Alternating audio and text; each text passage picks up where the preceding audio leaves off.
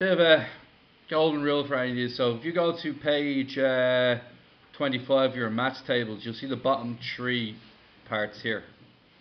Okay? And these are key rules for doing these questions. Okay? Now, first question we have is sine inverse 6x. Now, the thing about your tables is there's a missing part. Your tables doesn't give you the full story, and you're more than welcome to write this in now if you want. Just write down ddx bracket behind each one. I'll explain what that means. Okay, so there's a missing part that makes it not able to work. So Joe, we went to page 25 of your tables and we saw that cos inverse, sine inverse and tan inverse all have a specific differentiation formula. Okay? Now, we're currently on y equals sine inverse 6x. Which equation does that mean I'm going to be using? A, B or C? I'm going to be using B all day long. Okay? Now we'll look at B, and here's the golden rule for this question. Always make A equal to 1. Always. So, would everybody agree that's 6x over 1? Does that make sense? So, here's what we're going to do. The y dx is, would everybody agree the A value is 1? So anywhere we see A, what do we write down? 1. So you agree with 1 squared? Now, we don't have x, do we? What do we have instead? Anywhere you see x, replace it with 6x.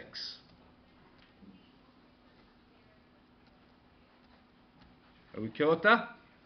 Next thing. When you differentiate x, what you get as your answer when you differentiate x? Just x on its own. 1.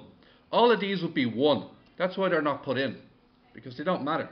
But we don't have 1. What do we have? What happens when you differentiate 6x?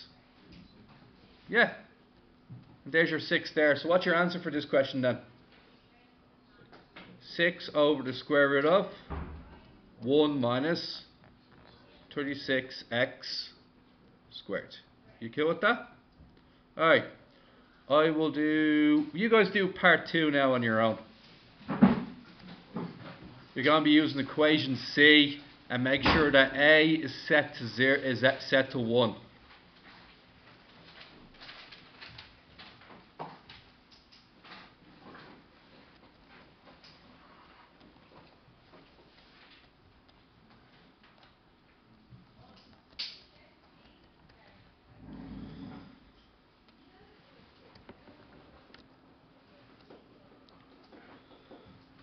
Oh, sorry, I wrote down the wrong one, didn't I? I wasn't doing it, I was doing x squared and not 3x. Alright. Now, is everybody happy that A gets replaced with 1? Because it's 3x over 1, isn't it? So anywhere you see an A gets replaced with 1. Now what's the problem with x? What do we have instead? We have 3x instead, so what does that mean? That'll be 3x to b. But we also got to remember to differentiate the 3x, and what do we get? 3. And did anybody get an answer of 3 over 1 plus 9x squared? Great. We're on a roll. You alright with that? Okay. Now, question 2, have a go. Sir? Yeah. Huh? I know. See the red part I put in? I asked you to write that in beside the formula book because it's not included, and I actually mentioned why it wasn't included. So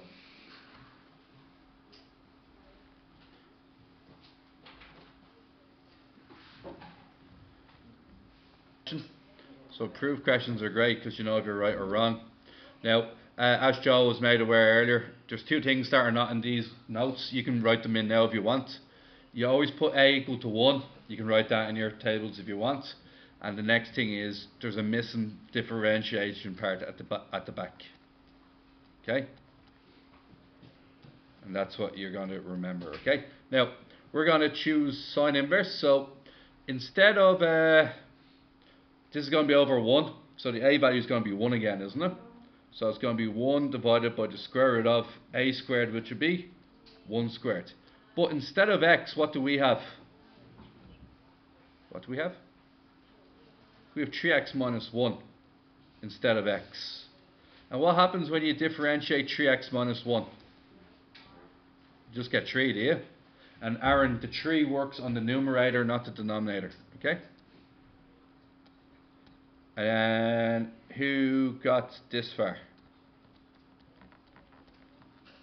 Okay, multiply at the top. Just multiply out the bottom as well while we're at it.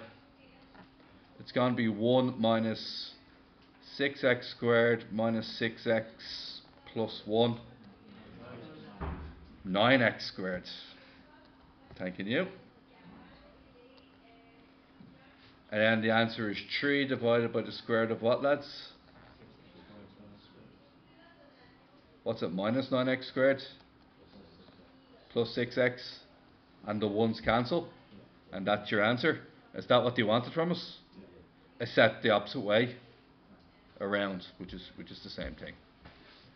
They look horrible, but they're actually not too bad once you follow the 2 rules. Alright, let's see where it gets worse. Yeah. Alright. Lads, up to you guys. Here, I'll just start this off. Do a chain rule. Bring the 2 to the front. Reduce the chain to the power of 1. And then differentiate sine inverse in behind. And you should be able to have a good attempt at this without me helping you. So we're on 1, 2, and 6 now so far. Come on, you. 1, 2, and 6. So, when you differentiate, use the chain rule. Bring the 2 to the front. Leave it as sine inverse x to the power of 1 now, isn't it? Now, what happened was, it used to be sine. You have to differentiate the sine inverse x as well. So we got to differentiate that, and we just go no bother. I'll have this one here. What's the a value? Because it's x over 1, isn't it? So what can I put here then? 1 over the square root of 1 squared minus x squared. And when you tidy it up, what happens? It just turns to the answer you have above. And almost disappointing, to be honest, isn't it? 1, 2, and 6. Alright. Ooh, what question's that one? I seem to have blurred out the picture. How you do, Charlie? 11. Alright. Go on, sure, have a crack. Differentiate it twice.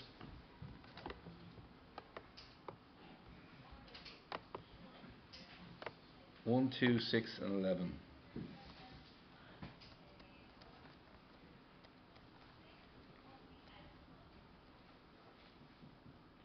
Okay.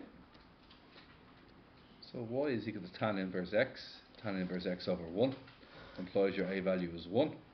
Implies that the derivative is 1 over 1 squared plus x squared, which is simply 1 over 1 plus x squared. Now, you have a choice. You can do who did the quotient drill? You and V. No bother. I'm lazier than you guys. What's 1 over Kenny? Kenny to the power of? So I'm actually going to turn it into a chain and just be lazy about it. But you can definitely do the quotient drill. It works. But for speed, I would definitely go for a chain rule in this situation. So what do I do to the minus 1? Bring it forward. Take 1 away from the power. Minus 2. You also got to differentiate the what's in there, don't you? So what do we get? 2x. And what's minus 1 times 2x? And because that's the power of minus 2, I can just bring it back underneath again.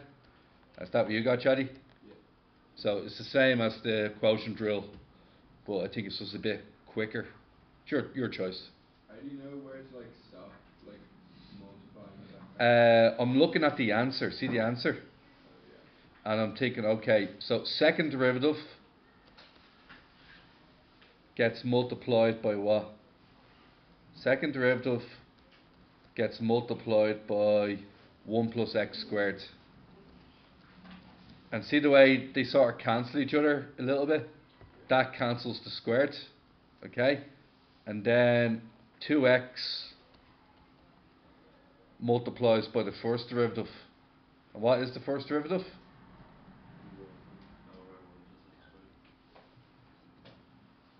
Times 1 over 2x times 1 is just. Now what do we notice about both numbers now? They'll cancel each other, won't they? Same denominator, minus 2x plus 2x. It's going into 0 all day long. Is that okay with you guys? Now, question 4 is a weird one, alright? And do you know, like, question 4 can be done easier, right? But do you know why I have, what's my rule again? What's my rule no matter what? A is always 1, right? Sometimes it can be quicker. So for example, in this question here, see part 2, alright? The answer is, sorry, where's the, here it is. Like the answer is, because it looks so similar, cuts, oh Jesus.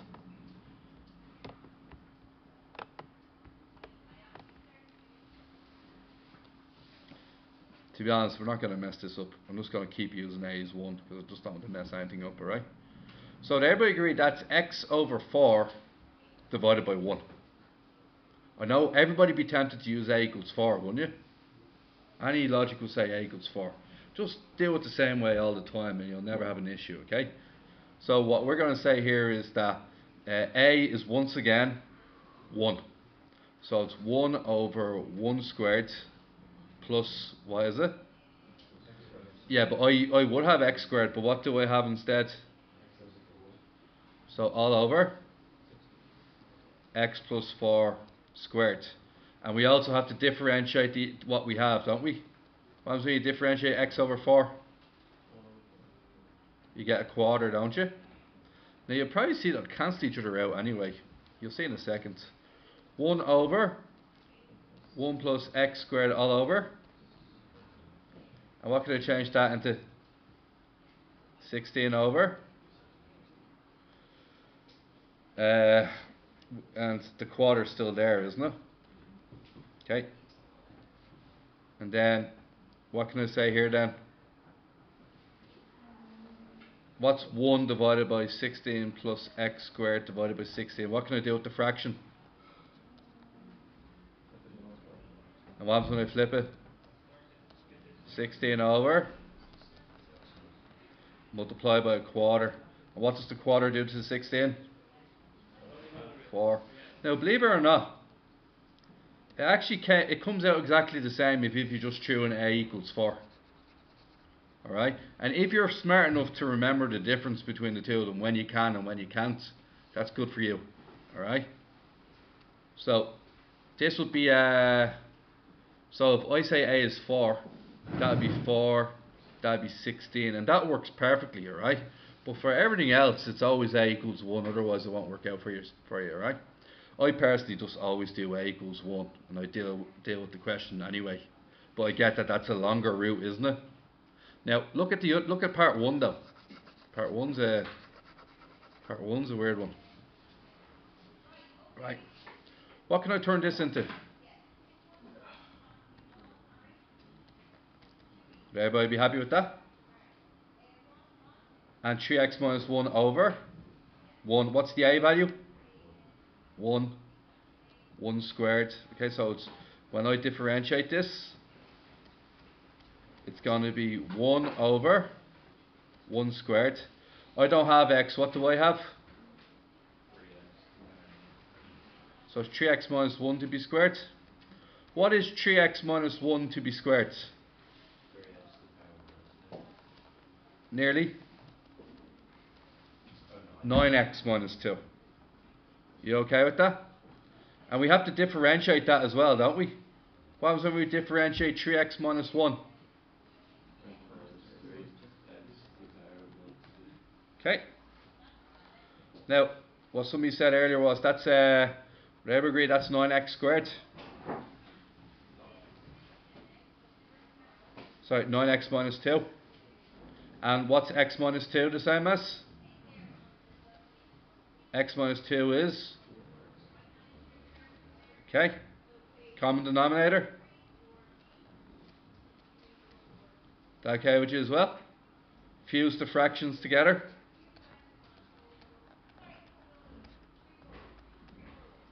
Anybody remember the trick?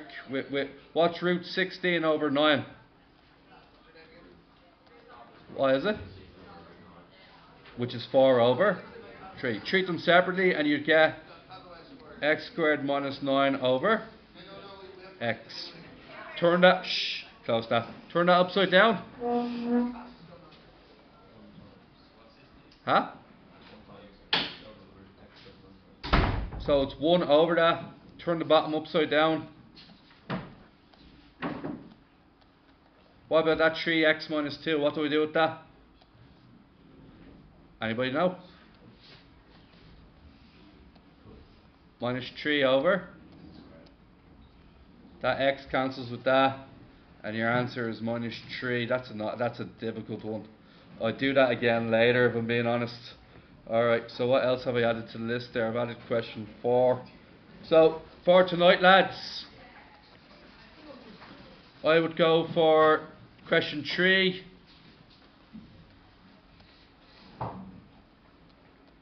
Three, 4. What was that? That was 11 and 4, wasn't it? 3, 4, 5, 8, 10, 12 and 13. Exercise 7.7. Yeah.